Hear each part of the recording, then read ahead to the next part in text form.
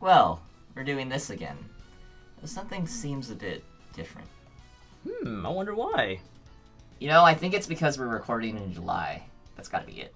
Yeah, so hello, I am Megapig 9001, and this is my third interview with Mikotan, the head organizer of TouhouFest. Hi. So... Nice to meet you in person finally again. Yeah. We actually tried doing this, before, but just circumstances wouldn't work out, so... Yeah, it happened. It's been a month-long process. Months long, and yeah, finally glad to do this. So, for the third time, can you introduce yourself to the audience? Hi, so I'm Mikotan. I'm the chair of TouhouFest, and we obviously had a really amazing first event. So, I'm really glad to be now sitting in front of you now for the third time, now live. Which is a very different experience, perhaps. So rather than just talking across on Discord, so yeah, it's definitely nice just to be able to do this in person. So I'm glad to be here, and I'm looking forward to next year, of course. Yeah.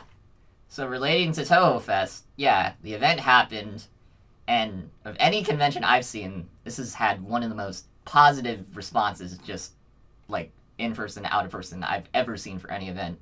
So I wanted to know what it felt like when you saw, all of these positive responses flow in, during and after the event. I mean, this whole experience, even now, it feels very surreal. Even sitting together like this, I never thought I'd be interviewed like this before. And, I've been going to conventions since, AX 2009, so, yeah, I'm pretty old. And to see all these responses, and when you go to conventions, you're used to the phrase, anything that can go wrong will go wrong, and but this whole thing has been incredibly overwhelming, and it's been I think it's just been an overall just absolutely amazing experience. I'm pretty sure everyone is just super happy. All the guests I've heard are super happy, all the attendees are super happy, all the vendors are super happy. So I'm I don't know, where do we go from here at this point? I'm just really again, it just feels very surreal and just overwhelming at the same time. It's just a whole mix of feelings and such, So it's really hard to describe, especially when you're in the moment and it's okay, I'm trying to take it all in, and then I still gotta, okay, we gotta finish this thing here, and then there's the next act, or okay, we finished closing ceremonies, okay, we gotta finish tearing down. So there's just so much stuff going on all at once, and just because the convention's over for you guys, hey, I still gotta make sure, okay, we got got everything cleaned up, got everything packed, I gotta get the guests back to the to the airport. So there's all this stuff going on, so you're just it just doesn't stop.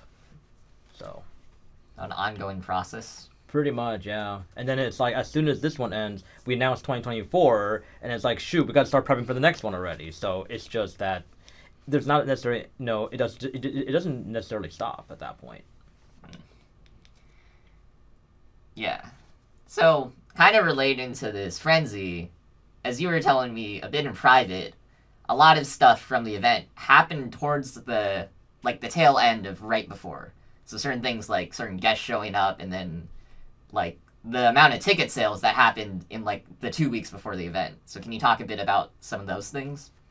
Yeah, so essentially going into the first event, my biggest concern at that point, getting to day zero, was we would not have enough staff. We were going to be short-staffed, and it's because we knew that ticket sales always shoot up towards the last week. We just didn't know by how much it was going to shoot up. And that made it difficult because when you order and print the badges, you have to do that about 2 weeks in advance. So it was really hard for us to estimate that. And then again, because it's the first year, we do have to be kind of conservative with our estimates. And we only printed 700 attendee badges. And it turns out we ended up running out, which was hilarious. And it turns out there's all these different things, because for all of us it's the first time, so we just didn't know a lot of the nuances. We didn't know let's say should we put everybody in one line, should we how else to, or should we start dividing up the lines? We just didn't know. So it was, well, we just kind of, a lot of times we just kind of, okay, we had an idea and we just, figured it out and ran things on the fly at this point. So, but, I mean, things I think still worked out. So, and we now know going into next year, okay, yeah, we definitely going to need more staff. We're definitely going to have this new divide up the line, so we know what not to do for next year. I came a bit early, so I didn't actually get to see it, but did you, like, see the line for the people who came to register day one? Because I heard it was very intense. I saw the videos and I walked outside, and it's like you see it like that, and it wraps around the building, like, oh, that's a lot more than I thought it was going to be. Yeah, to give perspective to people who weren't there, I have a friend who lives 10 minutes away from the venue. He got there fairly early. I think he still had to wait an hour in line. Yeah, and what happened was we were trying to get like the Wi-Fi set up because the Wi-Fi was a bit weird. But once we kind of figured that out, then it's like, okay, start speeding up the process a little bit. And then the problem was we put both pre-reg and AdCon in the same line and realized we can't do that anymore. So we have to like split up the line for next time. So stuff like just to kind of divide up the traffic a little bit. So because wrapping around in a parking lot like that, even though it's not like a heavily used, it's still better not to do that. Yeah, it was kind of like a cool. It's a bit weird. It's kind of a mix of both, because on one hand, yeah, you had those organizational issues, but on the other hand, kind of demonstrates like how big the event was, like tangibly, just at the very offset. Yeah. So, and it's like, again, none of us knew how big it was going to be. We knew we were going to get at least 500, 600 people. We didn't know what the high number was going to be, though. So again, it's more like all this stuff going on, and it's like, try and take it all in and then realize, okay, that's overwhelming, and then like, okay, let's try and manage it, let's try and clear the queue and such. So like, again, there's like all this stuff going on. So you have to understand it's like you feel the shock and it's like, okay, let's try and clear this out. Okay. It's like that. But no, by around 12 o'clock, 1 o'clock, we were able to clear the queue and things, what was rolling pretty smoothly, actually. Yeah. So that's good to know that it sounds like a lot of the line issues will be sorted out for next year's event, hopefully. Correct, yes. Okay. So, yeah. It is cool. So, yeah. So I guess we talked about a bit of this before, but like, yeah, running an event like TouhouFest, yeah, takes a lot of work. Really stressful. So I want to know, like, you personally, what did you think the hardest parts of running the event were? The first year? So, as I mentioned before, so we planned this in spring of 2021. So we got like a planning committee together and we started discussing, how is this event going to look like, where the venue is going to be, who do we want to have on the core staff, how many people do we need on staff, how many guests do we want to get, which guests do we want to get. So the biggest part about it is that because there were just a lot of unknown factors at that point. Like, obviously, at the time when we were planning, the COVID pandemic is still raging. So, and there was a lot of just uncertainty going on, just in general. There's also, like, the past issues, and there were also past issues. There's also just a lot of skepticism in general. Just because of like, well, this is like a first year, and then they say, oh, it's held in Los Angeles, that's a bit too far from me. So there's all these different things that that it's really difficult for us to control, and the only thing that we can do is truly just to be able to mitigate that and to say, okay, well, if you are traveling that far, we want to pick a venue that's closer to LAX, closer to an international airport. At least that will help mitigate like the travel and such. And then like, okay, well, we want to pick, hotels, whatever, that were going to be a little bit cheaper, a little more affordable. Again, that will help mitigate it. But, if you aren't able to physically show up because it's too far for them, or, because like, people didn't know what their financial situations were, that's really hard for us to control. So we can only control what we can. Okay. So a lot of these issues come down to like trying to cater to as many people as possible, it sounds like. Kind of, yeah. So because it's like when you look, as you very well know, the Toho community is both kind of niche but also kind of broad at the same time. So we ran into stuff like logistics, and we ran into issues of like, what can we feasibly do given like the fact that our resources and our time is pretty limited. None of us do this full time, obviously. and trying to create an event that at least would at least satisfy, you know, different groups of people and such within the Toho community. But obviously we cannot please everyone. So, but we can at least, you know, give like a little bit of everything, but just not everything that everyone wants. That is how it is. So, and it's also managing kind of like expectations and such too. Like, we're not like, obviously we're not Ray Taisai, you know, we don't have that kind of budget, we don't have that kind of experience. So it's all kind of managing experience, managing, okay, like, you know, this is what people can feasibly expect for the first year and such. So that's really like, there's just a number of factors, not just balancing costs, logistics, expectations, you know, so many different things and such. But after you get past all that for the first year, it's like, okay, now you have a baseline. Now now you can kind of zone in what's going on. Exactly. Yeah. So relating to like, all of the shenanigans of the first event. So one of these perceived like everyone thought this might have ended in a disaster. It actually ended up becoming a highlight of the event was the TaMusic concert. So it's like, I think people have heard scattered stories from different people talking about it, but there's never been one collected place where someone's just talked about exactly what happened and like why that moment was so magical. Mm-hmm. So can you recap the TaMusic concert for people who might have missed it? Okay, cool. So so to kind of recap a little bit, so TaMusic, he a few months before the event, he actually reached out to us on his personal Twitter, not through his staff Twitter. He actually reached out to TouhouFest on his personal Twitter to say, hey, you know, he was planning, he knew about us, he knew about TouhouFest. He said, hey, you know, I'm going to be traveling to LA actually in April. So he was actually going to be in the area, and he said, well, he was going to be, you know, traveling around and basically before Ray Taisai. So he said, hey, you know, introduce himself. I mean, does he need an introduction to us? Not really. Can I perform at your event? I'm like this is unexpected. So we quickly spoke to our team, you know, see, okay, where can we fit him in? Because we want to accommodate, like, you know, to have a big guest come out like in Japan and come out, you know, and come to you. That's not an opportunity that comes by like often. So, and we were able to adjust, you know, like the schedule, and like, you know, give him a booth and everything, like, you know, okay, here's what I need. Okay, cool, we take care of that for you, for Tom. And so okay, and the idea was that we had the Odyssey concert on Saturday. That was meant to be like the big, you know, end with a bang thing Saturday evening. For Sunday, so we actually had Tam perform on the outdoor stage. We had 2 stages, okay. And I know we didn't probably do as much sound check as like that because all his files were like that. So we had some issues with the sound, as you probably remembered. Mm-hmm. Okay, but he kept on going through, and he played like a few songs, and then there were some sound issues going on. And then all of a sudden, it's like, okay, he's like doing his best, and like he just kind of rolls with the punches, I guess, because he's, you know, there's a reason why when I introduced him, I call him the master violinist.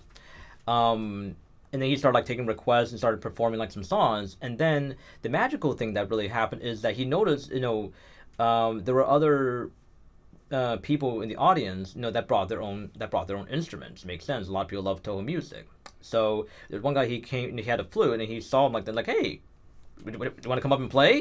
And it's like, oh, okay. And then the audience went like that. And then, you know, there is your friend Mari, you know, she's cosplaying Maribel at the time. It's like, okay, she had like her stand, like, okay, so then she gets invited up, and then more and more people, and all of a sudden it's like he had an impromptu like ensemble going, which I can tell you, in like the many years I've gone to like concerts and such, that's an absolutely just crazy thing, because I've never seen that happen.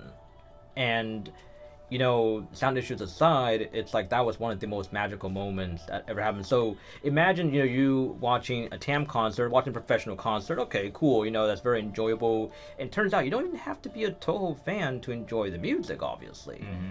But then it's more like, how cool it would be to have the guest or the performer play with the audience. That's just like mind blowing to me. And then I know Maribel, And like to her, it's like it feels surreal because it's like she mentioned like, oh, Tom is her idol, and she'd always love to be able to to watch him play. And then all of a sudden he invites her up. Now you get to play with your idol. So it was just absolutely just it was just absolutely crazy, So it's like it's a really hard to describe feeling of excitement and just like overall like the kind of we call like I guess the Dojin like self-made is like this is like an impromptu. And don't forget that was purely off the cuff. We did not know he was going to do that because we said like okay his set was going to be an hour and a half, and he did like for the first 45 minutes. I didn't expect him to do that. So it was like okay, we just roll with it. All right, like wow. So and after the concert, he said okay, we're just going to do his signings. And he had a booth, next to the stage, and then the line literally wrapped around almost the entire way around the plaza. It was like, and keep in mind, after Tam, what he does is I think he traveled to, after our event, he traveled out to Las Vegas. Yeah.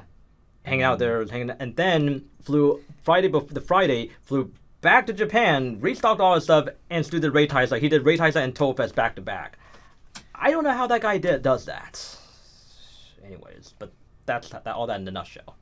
Yeah, I think that thing you said about it capturing the Dojin spirit like sums up perfectly. Like my friend Mary, I can talk a bit about this. Yeah, that was kind of like something they were actually telling me. Like, it'd be kind of cool if I were able to like meet Tam and play violin for him, and then being able to play on stage with him. Yeah, one of the highlights of their life. It's pretty crazy. So I know it still like boggles my mind to this day too. So, anyways, yeah.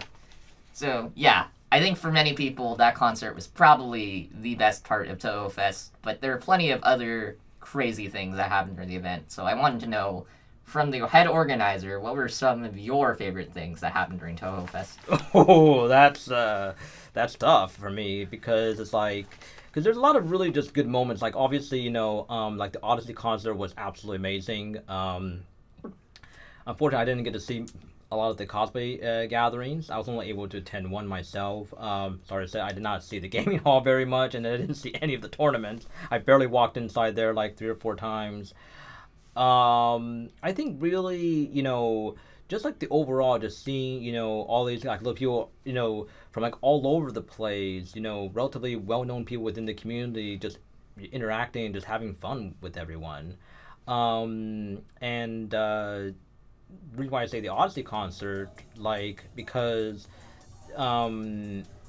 that was when, like, it starts off a bit slow because I've never seen like that, and then it starts picking up, more and more energy, more and more speed, sort of like how you're shifting gears. You start first, second, and just keeps on going upward, like, oh, That's okay. a great way to describe it. Yeah, and then it's like, so I can talk about this after the fact. So when I spoke with Odyssey, I said, okay, you're going to do like an hour and a half. She said, that's fine, because it's, of course, a Touhou event, we want to have at least 50%. That's a general rule that we have. Now, how she arranges her set, whatever song she picks, is purely up to her. And my only snippet was, well, because she's closing out the evening, go out with a bang. I didn't know what it was going to be. So, and she plays like Savior of the Sky, and she plays it, with the correct, and she performs both verses. It was like, wow, that's just, It was like never before heard, right? Correct, because the way how it's recorded is that I think when she recorded it, she recorded the first verse, and I think there was something wrong or audio-wise, and I guess she was trying to get it out in time, so she just simply reused like the first verse.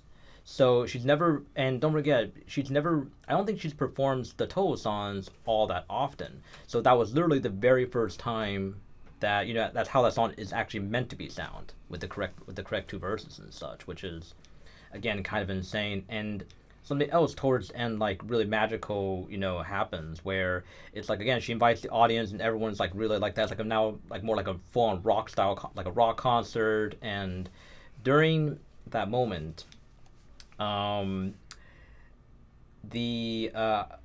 pointed out, and I checked, Twitter, and holy crap, the hashtag TouhouFest was trending on. I've seen Touhou Project trending. I didn't expect hashtag TouhouFest to be trending on Twitter. It was like, what? And then probably the best moment is that, we decided, because we planned this out, we want for closing ceremonies, we said, okay, if we're going to end with one song, we have to end with Bad Apple. And then you have the entire audience there chanting TouhouFest. It's like, again, I've seen them chant like, the guest's name. I've never seen, I've been to so many conventions, I've never seen an audience chant the event's name like that. And I'm the one standing on the stage. I was like, this is a dream. This is not a dream. It's like, this is happening? What? Maybe it's a dream. Maybe nothing else is real. Nothing else is real, yep. But but yeah, it's really that feeling. It's like, but just again, overall, just seeing everyone come together, and it's like to show like, hey, we can have a convention centered around Toe, and it can be incredibly fun and enjoyable for everyone. It doesn't have to be, cringe as some people thought it was going to be. It doesn't have to, it didn't end in failure as so many people thought it was going to be. Like, no, it can actually be done right, but it has to be done right. So, yeah. So kind of related to your stage experience, I feel like in the lead up and the aftermath to TouhouFest, you've become a lot more prominent of a face in the Toho community. So I was kind of curious, because I sort of have a reputation myself too. Like, what's it been like growing in the Toho community, and then like what new like responsibilities or like problems do you kind of face with that sort of stigma? Yeah. I mean, it's more like, again, it's just kind of the kind of a very surreal kind of odd feeling, because to me, is at the end of the day, like I still consider myself a Toho fan, and a cosplayer. That's fine. And like I didn't expect people, like I go to Anime Expo and I see like, all of a sudden, people, they know who I am. They call me like, hey, Mikotan, like, what's up? And at AX, I had one of my friends. He didn't get a chance to, but he actually brought his TouhouFest badge. He asked me to actually sign his badge. Like, what? Okay. And when I was there at AX at the gathering, I knew like half the faces. I knew you. I knew like half the cosplayers went to TouhouFest, and everyone was enjoying themselves. And like even when I go on to like other Discords or even streams, people knew who I was. I was like, what? But like but to quote but to quote Spider-Man, it's with great power comes great responsibility too. So I always have to be a bit mindful that I'm not just another fan anymore. I do have to be careful with what I say. I do have to be a little bit mindful, like to be neutral, and to show like I'm that. I still have to be mindful of the kind of influence that I have at that point. So. And the fact that not everyone is always going to agree with me, not everyone's always going to like what we're doing and such, and it's fine, but it's just something that like I am trying to deal with. So it is what it is. So there's always two sides of that. So, but generally speaking, it's been fairly positive and such. So because I don't want to make myself like, oh, just because I'm the head person, I don't want it to seem like I'm unreachable or whatever. Like, I want to show, like, yes, I do hold that position, but at the same time, I'm still a fan. It's not like I don't talk to people and stuff. I don't interact with people. So, like I said, it's just something that I'm slowly kind of working my way through and such. So, yeah, quite an interesting experience to grow in. I have made mistakes along the way, but yeah, just growing to learn about, your social responsibility. And also, still trying to be a fan at the same time. It's a very delicate balance, because to try and see, where does the fan stop, or for anything, and where does I have to put on the hat of like, okay, I'm the chair and such, and it's like, okay. It's just that, it's not a very clear line, obviously. Mm-hmm. Okay. So, something a lot of people are curious about. So, for example, I think I saw someone from the Toho staff tweet, like, they played a game of Hanafuda with Tam, like, in the staff back room, which looked like a lot of fun. Mm-hmm. So a lot of people are kind of curious, like, what was the experience like working with the guests? I mean, so, like, it's honestly speaking really fun. Obviously each guest is going to be different. So, but, like, you always have to remember that they're also fans too, and they also want to be treated like their people as well. But at the same time, you also have to be respectful to them. Like, with Pun, for example, she, despite what people might say, she's actually quite shy, and she doesn't like being on stage very much. So we do have to try to accommodate for that. With Lyrica Live, again, where she wanted to try and do like a karaoke style panel and such. Okay, so we're trying to cater for that. For against Tokyo Radio, they had their booth, and we had to figure out like their sound issues. For Odyssey, we had to figure out okay, what her sound setup is going to be. And with Tam, it's like, and at first, this definitely does happen, is that even a lot of our staff and were a little bit intimidated, a little bit starstruck, because it's like, I don't mind mentioning this, so MeadowKitty, she's been a huge fan of Odyssey for like around a decade, so seeing her just right there, it's like hey, she's standing right there, would you like me to introduce you? And it's like, oh, okay. So I mean, trust me, like now that I'm older and such, I'm a little more experienced. If I was 10 years younger, yeah, I might have felt the same way. But like now, it's like I don't feel that anymore. I don't feel that kind of intimidation. I don't feel that level of starstruck anymore. So I'm a little more comfortable in doing that. And also just sitting at the end, like we had like the staff dinner, we had the guests there, and at a certain point, people are just talking, just having like that. That kind of starstruckness kind of just goes away. And they're just people, and there's it is a bunch of people getting together and just sitting down and after an event and then just enjoying themselves. That's it. Yeah, sounds like a great experience, and it sounds like a lot of that also comes down to what we were saying before. Every Toho fan is different, and that includes the guests. So hearing how you're able to cater to all of them sounds really nice. Yeah, it is. So like even despite like the language barrier and such, Tam, he was freaking enjoying himself like crazy. So, like, I don't know how that guy has just so much crazy energy and such. But like I said, he's also a very seasoned guy. He's been acting like, since like 2006, I think? So, he just rolls with it and such. It's like, yeah, like, I've done Comic Cat, I've done Raytai, it's like TouhouFest, It's still a little like that, but, like, this is still enjoyable, it's different. So, but yeah, but at the same time, like I said, you do have to be respectful to them. You don't want to be, like, fanning over them and such, so there's a fine line that you have to watch out for and such. Yeah. So a bit related to Tam, and I think you've told me about this, but not many other people, but like, so there are several advantages that TouhouFest has because it's run in California, and because of that, it seems like it's going to stay there for a bit of the foreseeable future. So I kind of just wanted to ask you to explain why running TouhouFest in California like offers some advantages compared to possible other places. Right. So, well, one, just from a legal perspective, the main organization is based here in California. It's based in Los Angeles. So, legally speaking, we're only allowed to do business in California. So that's literally the first one. The second one is most of the core team is also based here in Los Angeles. Like Joey's based in Los Angeles. I'm based in Los Angeles.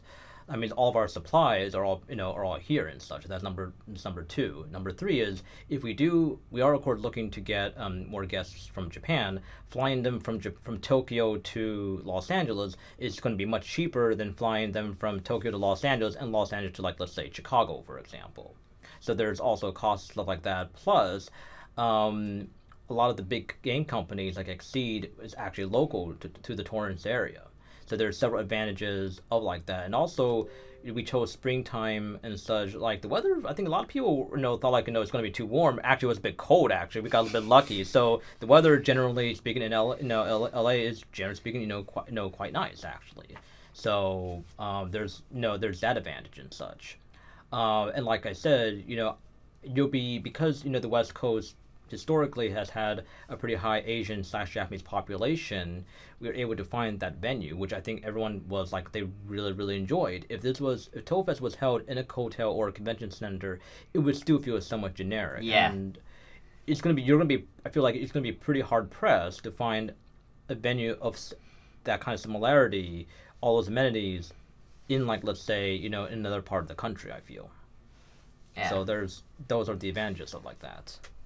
I know a lot of people, who's probably going to be seeing this is not going to agree with that, but, like I said, it is what it is at this point. Yeah, just a quick aside about the weather. So for people like me and Mikotan, it was kind of freezing towards the end. I mean, all the people flying out of California are like, what are you talking about? This is, like, so warm. Because for us, 60 degrees, it might as well be snowing. Yeah, we're spoiled by the weather here.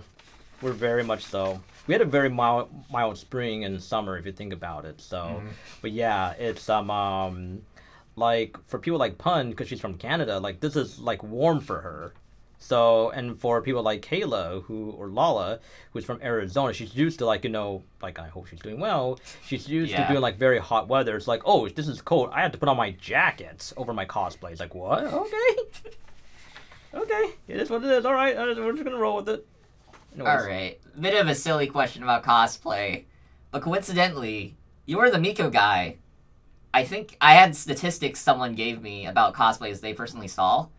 I think there were only 3 total cosplays from UFO. How did that happen?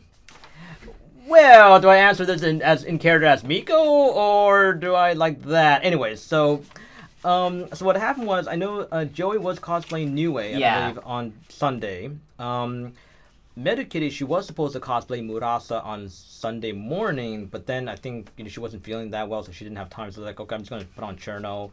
So there was that, and I think I saw there might have been a Kokasa cosplayer. I don't remember. Technically, I know there was Cloudy. There was a couple of Mammy Zows, so I think that's from. That's 10 Desires, yeah. Yeah, that's not like that. Trying to think, was there I don't think there was Kyoko, but yeah, there was no one from the Buddhist faction, and I pointed that out in the crowd. So I could have had something to do with it, I could have not, so I'm not going to comment on that one.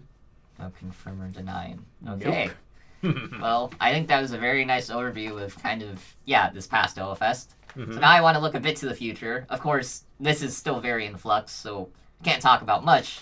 I still think there are some interesting points to reach on. So a bit indirectly, so last interview we talked about how the TouhouFest Discord was kind of growing to become a part of the community. I think since TouhouFest, it's actually become even bigger to the point where now I would even argue it is one of the biggest Western Touhou communities. And before you were talking about the balance of things like adding emotes and stuff to running the event, but now we actually do have more emotes in the server. And then you have things like Discord events, you have people playing games essentially daily on voice chat and streaming. And then me personally, I do a lot of the karaoke nights and I've had a ton of fun. Exactly. So I kind of wanted to ask now what's running the server post TouhouFest, because this is kind of I'd say the main driving force for people to come back. Well, the funny thing is I can check right now. Let's see what's going on here, like that. So crazily enough, I'm checking the server right now. I mean, it's interesting because let's see what else is going on here. We are at 996 members now. We're 4 away from a full 1,000. And we are planning on doing a giveaway, actually. A giveaway, interesting. Yeah, I'm not gonna tell you what the giveaway is, but but it is what it like that. So it's interesting because it's almost like 2 separate things, because it's it's almost as if the TouhouFest server is oh my gosh, it's almost as if we are a virtual event. Who would have thought? I mean, but it is difficult because our main focus has always been on the main event itself, the physical event, and but now having the Discord is now you kind of have to build separate teams just for that. So that's something that we're trying to manage and such. So once we start expanding the staff, we can hopefully put more resources towards the Discord and such. We honestly didn't expect it was going to become that active and that robust. Okay, we're gonna have to put more resources into that. So, yeah, I remember I think back when I bought my ticket, it was kind of just oh, here's a cool thing for people who pre-registered, and that's kind of what it felt like it was going to be. But yeah, it's just crazy to see how things have changed since then. Yeah, pretty much. Yeah, there's a whole community built around all this, and people sharing stuff like that, sharing cosplays, and then just I think it was when they found out, hey, I've actually physically met these people at the event. They're all so cool. I want to continue, to build those relationships. Okay, well, so rather than just being just anonymous hashtag on the Discord and that you see no, this person's kind of cool, but you never met the guy before. You never met the person before, I should say. I can actually talk a bit about this. So I met a friend. Their name is Slaglord on the TouhouFest Discord. Mm-hmm. He lives in. My family was coincidentally going on vacation in. Even though I'd never met him in person at TouhouFest, I actually got to meet up with him like in when we were on vacation. So it's like that would not have happened without the TouhouFest Discord. Yeah. No, I met him at, I believe, during I saw he had like, an Alice Fumo was commenting about that, like, hey, and then I have a conversation with him and I told him about TouhouFest. And then lo and behold, he comes by and he said this was like the most fun experience I've ever had, so but yeah, it is but because you start meeting these people and stuff, like, oh, there's actually a face behind the name and such, right? There's a face behind Delta Pie, there's a face behind Mega Pig, there's a face behind, Mario, like all these different names and stuff like that. And it turns out everyone's pretty chill and such. So that's really cool. Anyways. Yeah. So, yeah. Multiple people ask this across multiple platforms. So, I guess to sum it up, so for next year's TouhouFest, so like, what's the biggest thing you want to improve, or like, what new things do you want to try to implement? Well, first thing, everything. Mm-hmm. Okay, but that's the short answer. The long answer is, well, we definitely want to improve security and staffing. We definitely want to, smooth out our operational and our organizational issues, like I said, with the lines, with the registration. But definitely, like, we have to start expanding. Like, the artist alley, there's like, wow, there's so much demand. We got to expand the artist alley. We want to be able to utilize more space because now we're definitely going to be getting more people. We're estimating maybe anywhere from 1,200 to 1,400 people. So that's an over 50 to 60% increase. So we're definitely going to have to need more space. But again, we still want to be kind of conservative because we don't want to, like, expand too quickly at the same time. And so again, you have this kind of balancing act still, right? So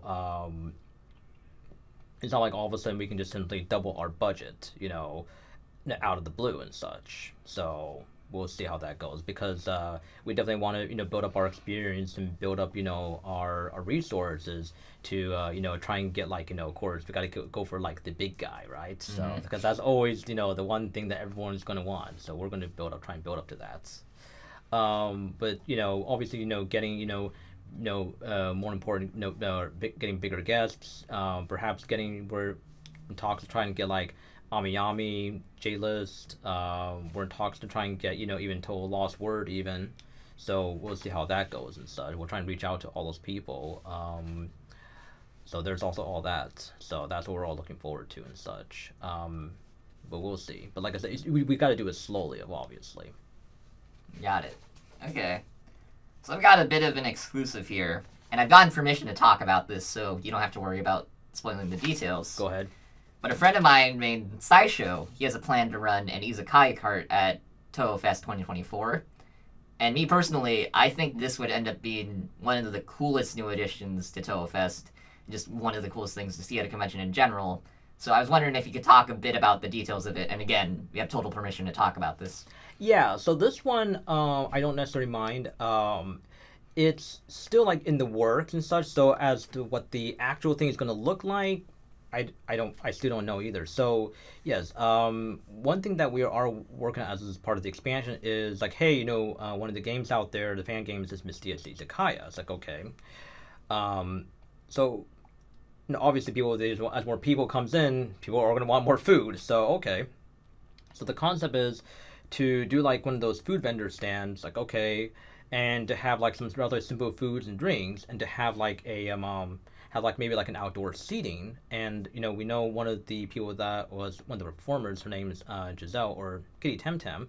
She's actually the head, she's the head organizer of Maid Academy Cafe. So because at first when Sideshow pitched the idea, I thought it was just going to be like, just a food vendor. But then I wanted to be an actual kind of like a sit down place. Well, I do know people who has the servers and the thing who could help do that. So, I'm like in my mind, I'm trying to, I see the different pieces and I'm trying to put it all together and such. So the concept would be to have like a little area kind of, roped off. Say, okay, hey, you come in to get your food here, you can place your orders, and then that'll be Sideshow and his group, and then it will be Giselle and her group actually serving the food and stuff like that. And like whether or not, is it going to be like an actual food cart, or is they going to bring out a grill and everything? Are they going to do like restaurant, or are they going to do like sit down times? That's all up in the air. I actually have no idea. Like I'm only peripherally involved in that because again, I have no idea how to run a restaurant or anything like that. So, but that is definitely really cool to see. So like I said, it's I think and who doesn't want to have access to more food, right? So yeah, like a Touhou-themed restaurant. I don't think that ever happened in this country, probably, right? As far as I'm aware of, no. So that'll be like the first of its kind, essentially. If they can pull together and we can, create that, then all the more power to them. So I'll do what I can, obviously, to make sure that becomes successful. So for prospective TouhouFest 2024 attendees, hopefully you can look forward to that. I'm really excited to see where the project goes. Yep. Okay. So, yeah. Those are about all the questions I had for TouhouFest, but yeah, you actually have an event coming up soon, which I believe is called, SoCal Idol Fest. Correct. Yeah. See, I didn't bring my flyers with me. So yeah. So SoCal Idol Fest will be happening on August 12th at the same location, Torrance Cultural Arts Center.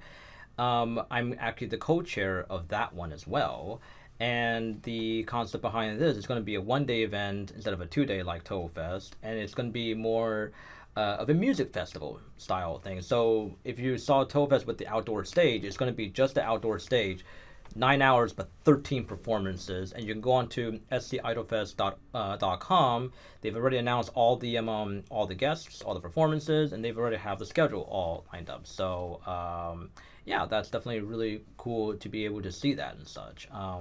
Like we definitely want to utilize that venue a bit more. So because everyone seems to really like the venue, and it's like I think also just the fact that it's outdoors, everyone feels a little bit more relaxed. It seems like just because I think if you try and pack too many people indoors, people still feel a little bit wary, a little bit unsafe still. So that's that one. But like that's definitely something I'm looking forward to as well. And then technically we've got one more in December, on December 2nd in Little Tokyo. We've got the Anime Marketplace event, which is the main flagship event of the organization. So definitely looking out for that too. Right. So yeah, Californians, we want some events to attend. There you go. Yep. So yeah, we got like 3 events, and then we got perhaps more in the pipeline as well. So yeah, now, this is something I told from a friend, because you told me before you work as like an accountant for the government, and then when I told my friends this, they were like, "Whoa, that gives me way more confidence in like your ability to manage an event," because this is before TouhouFest happened, so people didn't know what was going to go on. So yeah, I just kind of wanted to ask you like what your job is like, and then how that's helped you with running all these events. Okay, so and I got permission from my office to mention this as well. So yes, I work as the government accountant for Los Angeles County, and basically what I do there is more like I'm more of like a data cruncher. So what I would do is I would go into like the systems. I would then pull out data, and basically into these massive Excel spreadsheets. And what I would do is I would consolidate, sort through them to generate reports and stuff like that for like management, for the executives and such. So my whole thing is to manage, and basically what we do is my office is we are essentially an administration back office. So our main thing is handling administration of like all the various different programs, as well as handling like tracking all the transactions and whatnot. So my main skill and job is administration and finance. So the whole joke of the situation is that, and also right now I'm also currently doing my master's program for public administration. So the joke is, as Miko, her thing is called the true administrator. True administrator, yeah.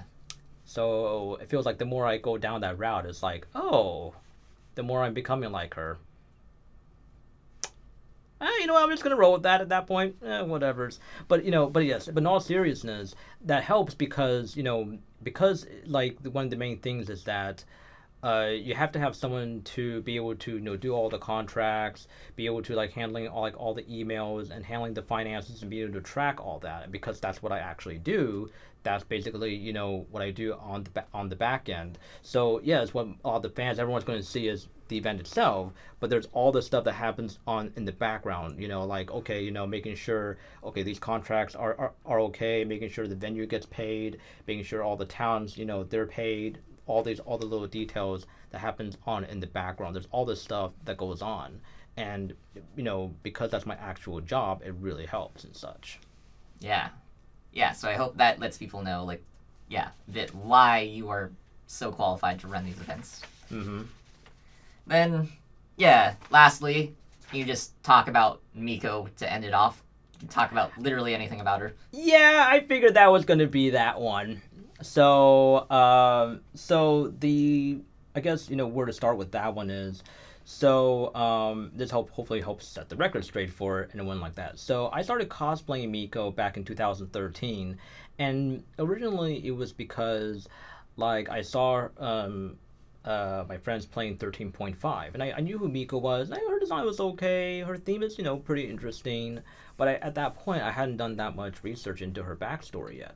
And then all of a sudden, it's like I see her in 13.5 and she has the cape. And I thought, okay, that looks so cool. I want to cosplay her. So I started putting together ordering the cosplay and putting together the pieces. And then when you look at her design, there's so much that goes on like that. And then, but it was very well received. And I started running the Touhou gatherings at AX and at Fanime, so a lot of people knew me from there. And then the more I started doing it, it's more like I started doing more research into her character and her backstory. Like, wow, I'm really liking her more and more at that point. And despite even with all the newer characters, she's been like my top favorite for like basically 10 years. So like actually, as of AX, I think I actually would be 10 years I've been cosplaying her. So, and of course, 10 years later now, it's like, did I ever see myself as like, oh, I'm the one going to be running the event as Miko? No. That's just something that I never would have thought about was going to happen. But the more, like, I feel like I'm going down that route, it feels like the more and more I kind of become like her just because, I feel like I have her skill set. And also, you've probably seen, like, so I tend to be a very pragmatic person and such. So the concept is like, well, Byakuren, of course, she tends to be the more idealistic one. Miko tends to be the more pragmatic one. So that's the reason why I kind of slide more towards her. So, like, all these ideas, they're cool and stuff like that, great.